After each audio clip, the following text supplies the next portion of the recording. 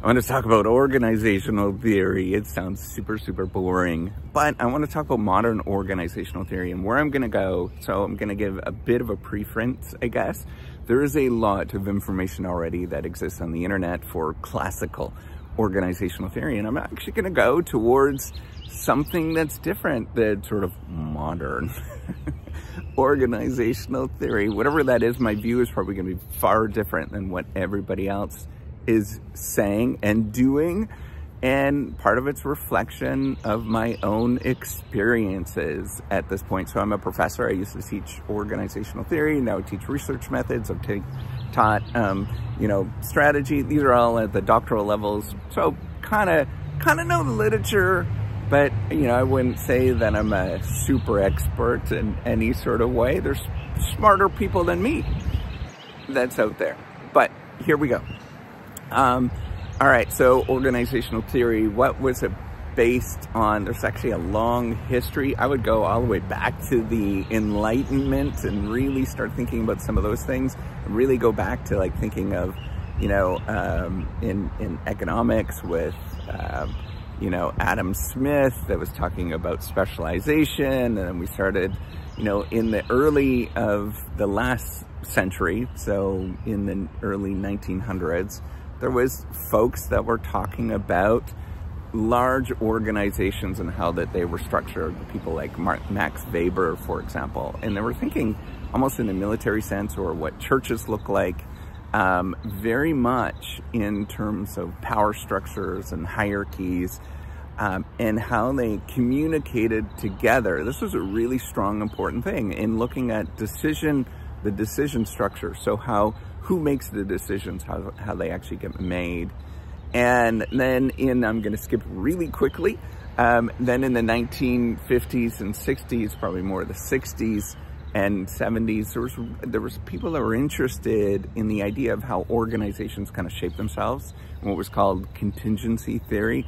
There's some great books that talk about this stuff. That's why I'm skipping through it so quickly. So the idea is that the shape of organizations and what they do, they change. They're really thinking about, again, kind of the 1960s, probably maybe 1940s, 1950s and 60s, industrial production that was going on. Still kind of heavy industry, still bureaucratic in terms of organizations and government bureaucratic arms, hospitals, institutions, those kind of things. And then in the 1980s and 90s, there was kind of a blossoming in terms of how we thought about the world, in terms of, international aspects of the world. There was people that were interested in it. There was like the advent of international business that kind of popped up, and the discussion of international business, and people were thinking about how organizations structure themselves within international settings, because people all of a sudden, particularly American, folks, they all of a sudden, American and North American, I guess, they were thinking about the world more globally at that point, because there was competition that was opening up.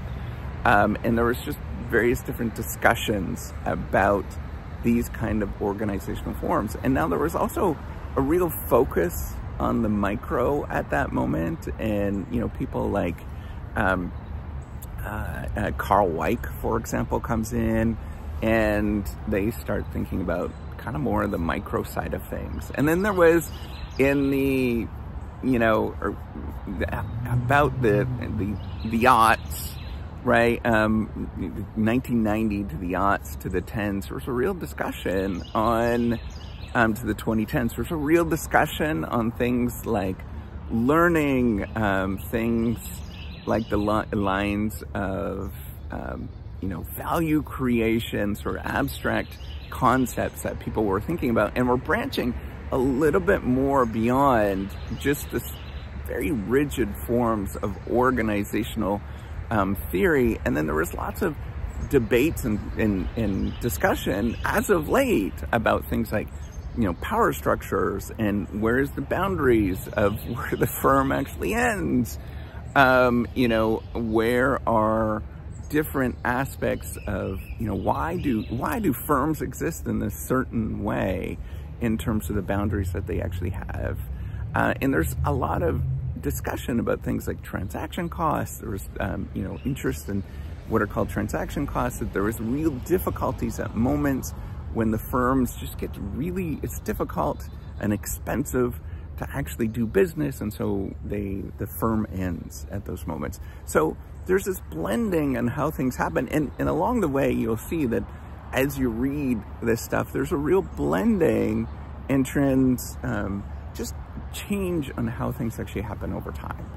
And what the interesting thing that I think, if you take a step back and you look at how all of these images and how people thought about organizations and organizational theory was a reflection of the current paradigm, of what, you know, the current zeitgeist, current culture. You know, people started talking about, you know, the 1970s, for example. There was, you know, feminists and critical theory started popping up in the late 1970s and 80s. It was really interesting, right? Like actually talking about, you know, this, all of our language kind of reflects a certain kind of way of, you know, a certain sort of viewpoint. And there was, you know, there's truth to that, right? We should be paying attention to that.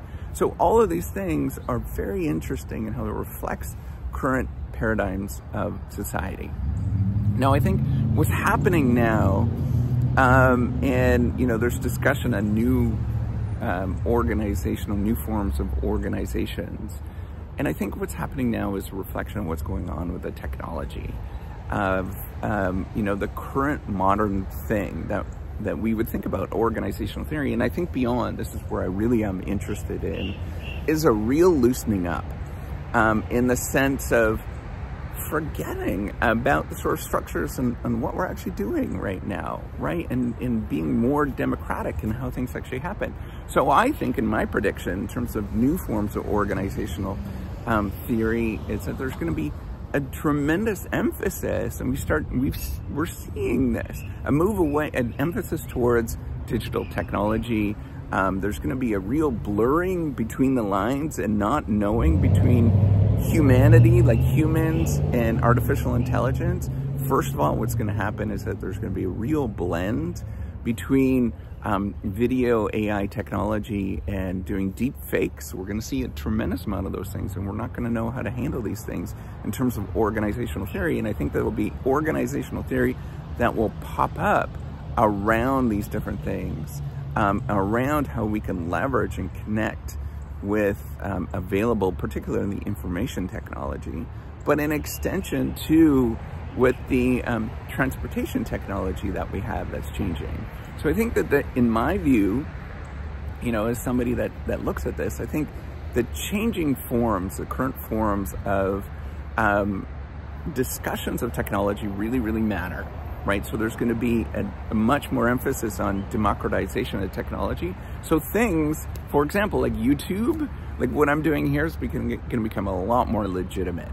And people are going to, instead of doing textbooks, we're going to start seeing a more transition towards this, of doing things like YouTube, where, you know, people build communities online, and the discussion of communities. People are going to stop forgetting about those things.